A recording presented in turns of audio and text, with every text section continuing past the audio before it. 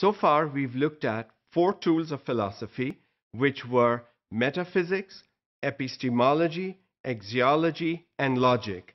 And we've looked at 4 basic theories of educational philosophies to trying to teach students in our classes. And these were idealism, realism, pragmatism, and reconstructionism.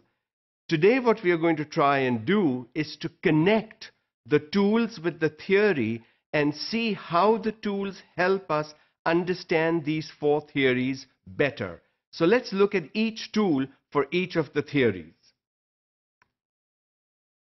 The first one we're going to look at is idealism and its parallel theory, which was perennialism.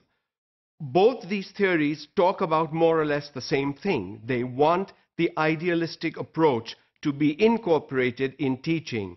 And according to metaphysics, the question really is, what is real and does it have meaning?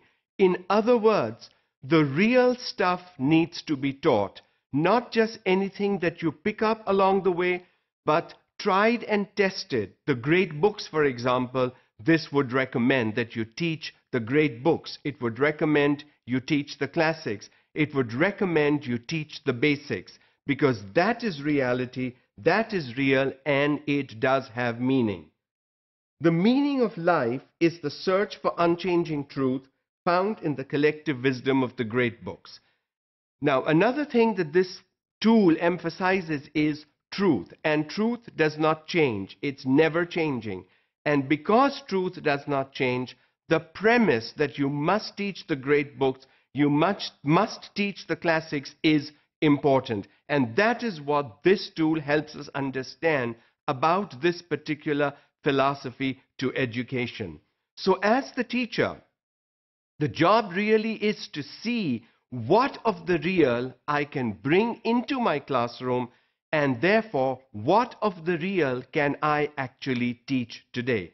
So 2 teachers teaching the same subject to the same grade level may actually bring in different realities to teach. And that is why looking at a composite thing like a textbook to bring in more universality into what we teach is important, because a textbook allows teachers at least to focus on the same real content, although the method or approach they use to teach could be different. And that is the key to different teaching methods and having different teachers teach differently in our classrooms. Epistemology then would look at this from knowledge and knowing. Knowledge means knowing. You need to know. But what is the truth? What is there to know?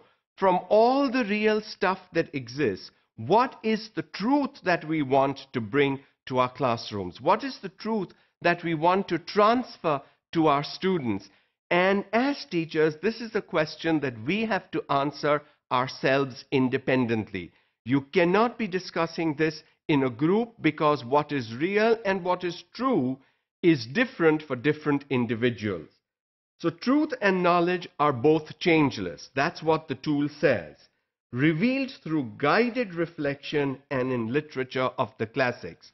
So this tool also believes that the truth will come from the great books and the classic literature of old times, because these books and literature have stood the test of time. They have survived over decades, and in some cases even over centuries. They are still valued, and therefore that is what we should really be trying to give our students even today. So bringing stuff from the past without making any connection to the present, simply because it is real, it is true, and it has stood the test of time, is what these 2 tools of philosophy would help us understand about idealism and realism.